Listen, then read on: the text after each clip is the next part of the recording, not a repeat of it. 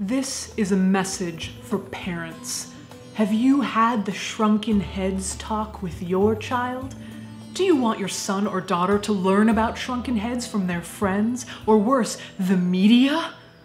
No, I don't think so. Use the tools in this video and open the dialogue today.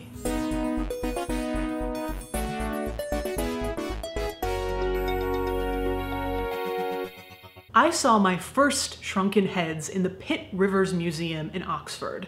Of the museum's 10 shrunken heads, 2 are monkey, 2 are sloth, 3 are fake human heads, and 3 are actual real human heads. Now, the question of whether human remains, especially from other cultures, should even be in Western museums is a whole nother kettle of gray area.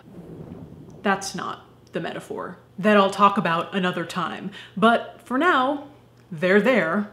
The ones they have on display are from South America, the upper region of the Amazon between Ecuador and Peru, which is the primary region that head shrinking has been documented. The tribes that participated called the shrunken heads Sansa.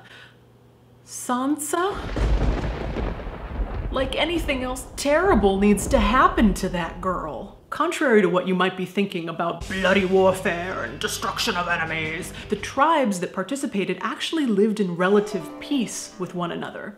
They went on raids specifically to obtain these sansa, these heads, because they were thought to have incredible power, which you could bring home and disperse among your tribe. But the real reason you're here, don't lie to me, is to find out how they did it. How did they shrink the skull down so teeny tiny? Well, they didn't.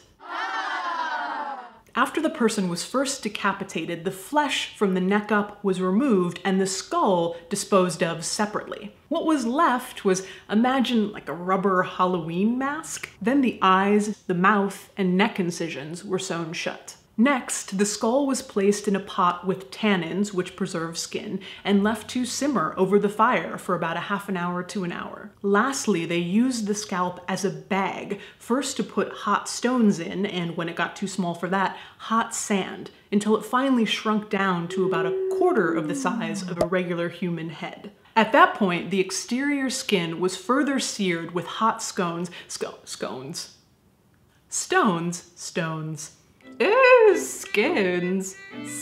in the face, and shaped and left to dry and harden for about a week. Here's the real crazy part and why I wanted to make this video. Cut to the late 19th century, and wealthy Europeans and Americans decide they want to get their hands on these shrunken curiosities. Oh, Mildred, how positively macabre. The heads started showing up in museums, shops, and homes all over Europe. The Europeans wanted shrunken heads to impress their friends, and the South Americans wanted European guns and knives. So the whole thing basically became a guns for heads program. You give me one head, you get one gun. The more guns that went down there, the easier it was to kill a lot of people at once and thus send more heads back to Europe. Raiding for the Sansa lost all of its religious and cultural meaning and basically just became a scramble to get enough heads for export and for tourists. This system allowed the Europeans and Americans to maintain the complete delusion that they were just collecting evidence of the savage and barbaric ways of these tribes. They got to live out their twisted fantasy of savagery in foreign lands while removing the blame from themselves for having created it. Good thing white people only pulled something like that one time. Am I right? No?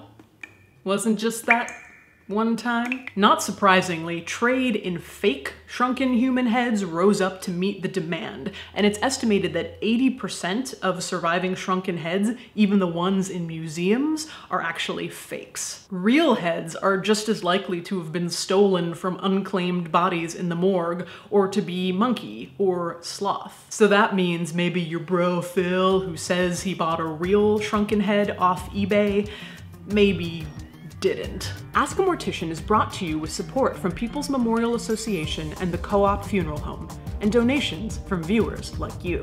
Quick shout out to this book, which started me on my journey to learn more about this. It's really great, February favorite.